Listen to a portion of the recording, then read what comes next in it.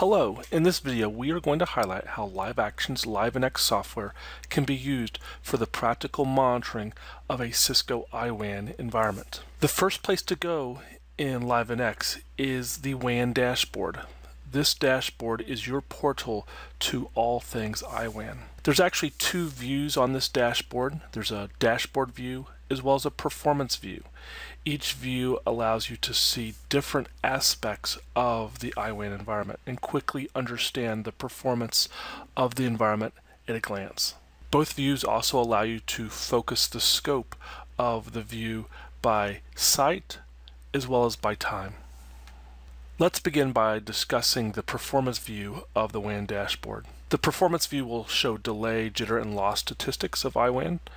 These stats are continuously being gathered via PFR log data. PFR will generate log information, send it to LiveNX, and it sends it as NetFlow. It's a special NetFlow template. In turn, LiveNX will capture that data and report it as appropriate. Do note that if you see data missing from the performance view, it is likely that you will need to go to the border routers that are missing and do a shut, no shut on the domain process of the border. Now, each widget in the performance view is something that you can double click and drill down into. Both the widget headers as well as the bar graphs within the widgets allow you to drill down into applicable historic reports. If you drill down into the widget's header, if you will, it will be a very generic report. And if you drill down into a bar graph, a search will be auto-populated to focus in on whatever it was that you drilled down from. Next, let's discuss the dashboard view. The dashboard view has two primary purposes. One, it's to highlight any TCA alerts that may be happening in the environment. It also highlights the utilization of the IWAN environment. This dashboard breaks down these concepts by site, by application group, as well as by service provider. The alert widgets of the dashboard are collected via PFR flow data, and the utilization and bandwidth statistics are collected via traditional basic NetFlow. At the top of the dashboard, you will see the All Alerts and Top 10 Alerts by Site Pair widgets. These widgets will give you an overall view of the TCAs being seen in the environment. Remember, a TCA is a threshold crossing alert. This is when the PFR mechanism running on the Cisco routers detects a performance issue, and oftentimes there's a route path change that corresponds with that alert. Both of these widgets allow you to drill down, and the applicable historic report will be shown when you double click on either the widget's header or one of the bar graphs within the widget itself. Across the left side of the dashboard, you will see a breakdown of TCAs by site, by application group, as well as by service provider. Let's unpack what this specific slide shows because it's great for quickly understanding what's happening in a IWAN environment. So this top widget, the site widget, is showing me that the TCAs, specifically loss-based TCAs, are happening at Los Angeles. The next widget, the application group widget, shows me that voice, video, as well as critical data are where the loss is occurring. And then finally, the service provider widget shows me that the loss is happening on the MPLS network. So very quickly, I can understand that Los Angeles is having loss on the MPLS circuit, and it's affecting both voice, video, and critical data. IWAN bandwidth utilization is also available by site, by application group, as well as by service provider. As we've mentioned before, each one of these widgets allow you to drill down into applicable historic reports. Of the three categories, site, application group, and service provider, each category is going to have two widgets. They will show a perspective of the alternate view. So for example, the site widgets are going to have a breakdown by application group as well as by service provider. The application group widgets are going to have a breakdown by site and service provider. And then finally, the service provider widget is going to have a breakdown by application group as well as by site. A practical way to utilize the dashboard and quickly understand the performance of the WAN would be this. First, you would select the WAN dashboard. Next, at the very top right of the dashboard, you would want to make sure that the tick box for enable SD-WAN control is in place, that filter's in place, that's in place by default and will be ticked by default. Also, you would want to implement either all sites or a specific site of interest to focus the scope of the dashboard. Next, I will typically then look at the application group bandwidth by service provider widget. What this widget allows you to do is quickly break down the types of traffic on the network over time, and I can then see what is the type of traffic witnessed as well as what service provider is that traffic riding on.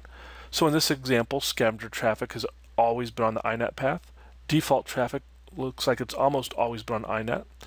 Critical traffic and then voice traffic have been on both paths. And what this indicates is that PFR is doing its job. It's experiencing TCAs, which is causing route changes, and then dynamically redirecting my voice and critical data to the alternate path as appropriate per the PFR policy running at the iOS level. Now, if you were to drill down on, say, the voice bar graph, that will open up the corresponding historic report, and this report will very quickly highlight when did that route change occur. Another key feature of LiveNX is the ability to visualize traffic across the topology diagram. What we're seeing in this example would be, let's imagine voice traffic riding the MPLS network before a PFR event or TCAs were seen in the environment and corresponding route changes happened. And then afterwards, we can see that the pathing of our voice has taken an alternate, potentially INET path. And with this topology view, it makes it so quick and so easy to validate that pathing is performing as desired in the environment.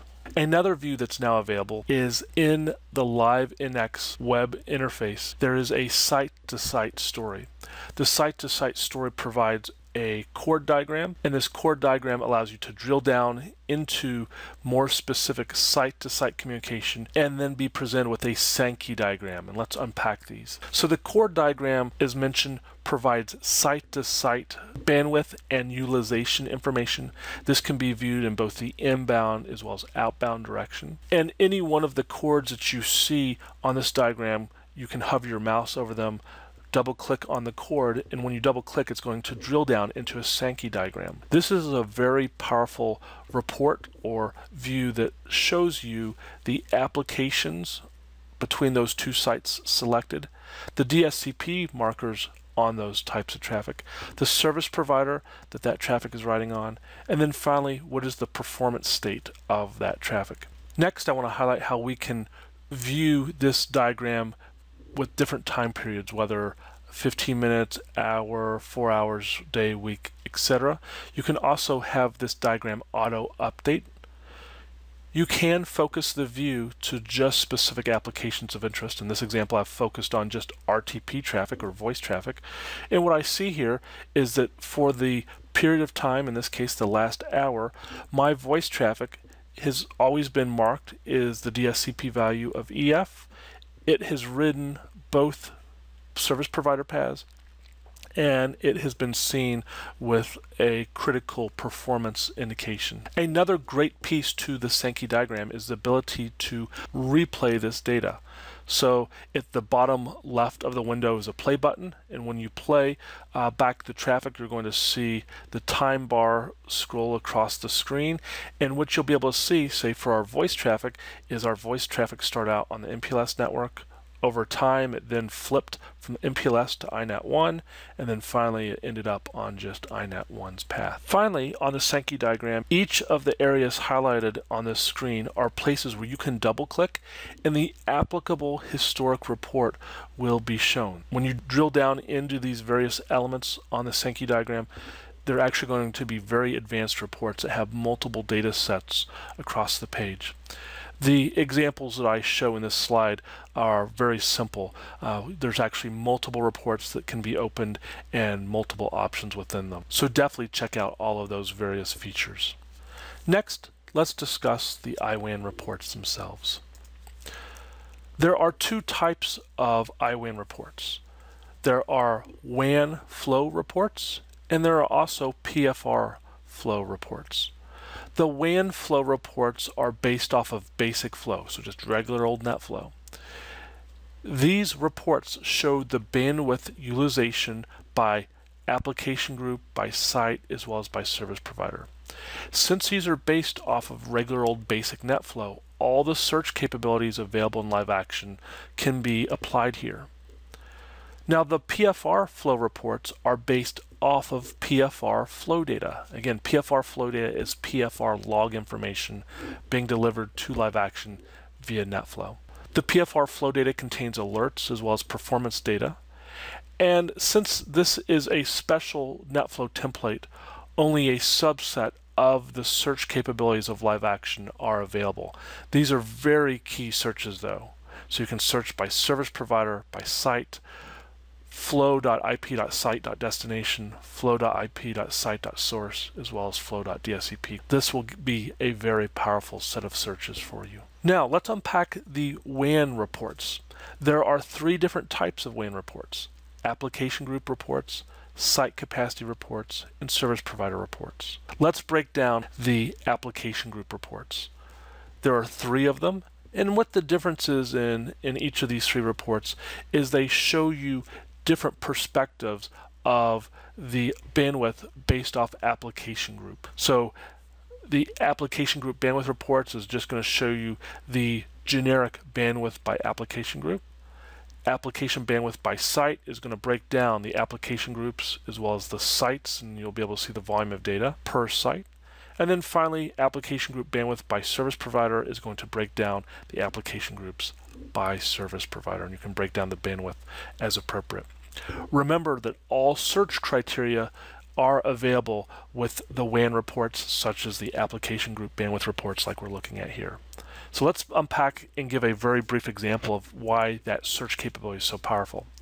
So if you were to run a application group bandwidth by service provider report with no filtering or no search in place, you're going to see generically all of the application groups and the respective service providers are riding on. But if you're more specific and apply a search, you can narrow your scope to a very specific set of data. In this specific slide, what I'm showing is a typical search whereby one would look at traffic for a specific site. Of course, we would typically want to hide PFR smart probe information, and in turn we're looking at just DSCP EF or 46. And what this is showing us is just one specific type of conversation from one specific site, and the color coding we're seeing in this specific report is highlighting that my voice has flipped paths. It's flipped from the INET path in orange over to the MPLS path and then back to the INET path, and we can understand over time when those path changes occurred. Next, the WAN site capacity utilization reports. It's all the same concept. There is a site capacity utilization that's going to generically break down the overall utilization based off site. Site capacity utilization by app group breaks down the site utilization by app group, and then finally site capacity utilization by service provider breaks down the concept of sites by the service provider. And again, all search criteria are here, so just like our previous example, you can be very specific and pinpoint just the data that you want to see, and by having different reporting options, you can look at it from different points of view, if you will. Next, there's also the WAN service provider bandwidth reports. And just like the others, there's a generic service provider bandwidth report. There is a service provider by application group report, and then finally service provider bandwidth by site, and it breaks down that story as appropriate, just like the others. Next, let's pick apart the PFR reports. So there's two groups of PFR reports. There's the PFR alert reports as well as the PFR performance reports. And remember, the PFR reports are based off of PFR flow data, so only a subset of search capabilities are available. For PFR alerts, there are 5 different reports: alerts by site, by service provider, all alerts, alerts by application group, as well as by site pair. And so you can pivot and look at these different data sets from different perspectives. What's key about the 5 different PFR alert report types is, I mentioned, you can break down those alerts from different perspectives, and by doing so you can then have a very granular view of where are alerts occurring, what types of traffic are involved, what service providers are those alerts happening on. And when you utilize the search capability of LiveNX, that's where the power of these reports really come to play, because you can understand with very granular perspectives exactly where are alerts coming from, what type alerts are they, what service providers are being affected, what types of applications are being affected, etc. Next, let's talk about the PFR performance reports.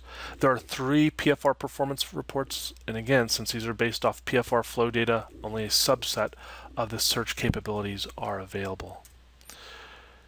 The same concepts as we've just reviewed are all available here. There's a performance by site report, performance by application group, as well as performance by service provider report.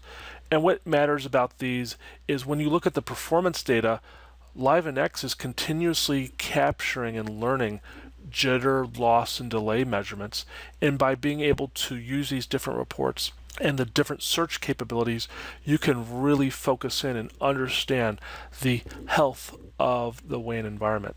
It's a really powerful thing that PFR is continuously measuring and reporting back to LiveAction the health of each channel or each VPN of the environment. It's very, very powerful. Next, let's talk about a couple troubleshooting items. One is when you first set up your PFR or IWAN environment and you enable LiveAction and begin looking at the dashboard, if you see lots of unreachable alerts, most likely this is caused by one of 2 things. It's caused by either bad iOS, and you may want to upgrade your iOS version in accordance to Cisco recommendation. Also, another reason to see unreachable alerts is because there may be a PFR configuration issue. Oftentimes it seems to have to do with the prefix list that will control PFR interesting traffic. Either way, if you see lots of unreachable events, we would recommend reaching out to Cisco TAC for next step troubleshooting.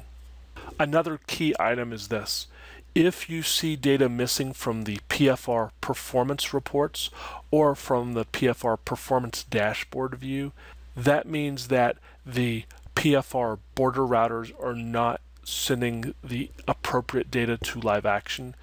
And what we found is if you will do a shut, no shut on the PFR border process at each BR that's not sending its applicable data, that will kickstart that router, if you will, to then start sending all of the PFR log data that LiveAction can then take advantage of. This concludes part 1 of our PFR practical reporting video. Please look for part 2 where we will dive into the LiveNX client and show practical examples of this material.